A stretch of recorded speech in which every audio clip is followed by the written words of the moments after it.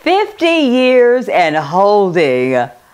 Oh, I don't know too many people who've been married for 50 years.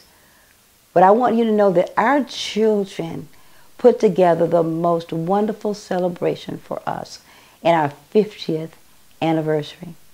The wonderful Arboretum in Dallas, Texas was the place. They sent for us in a chauffeur-driven limousine. Guess what? We had no idea where we were going.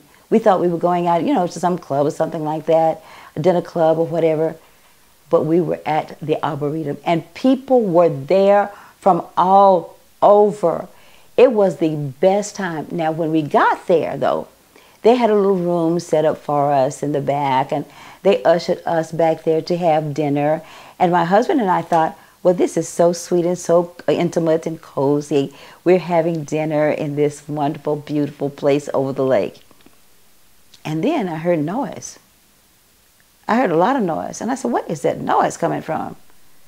And me being nosy, I got up and opened the door where we were having dinner, and there was people everywhere.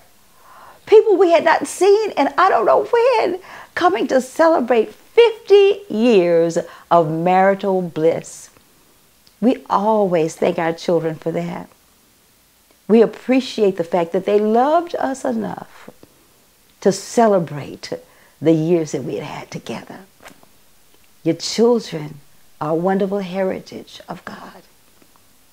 And even today, as we've been married 54 years, we thank our children for the love that they've always given us, for the surprises that they've shared with us, for everything they have done to create the love and cohesiveness in this Wells family.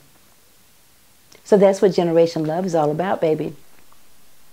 It's a divine explosion of love, one for the other.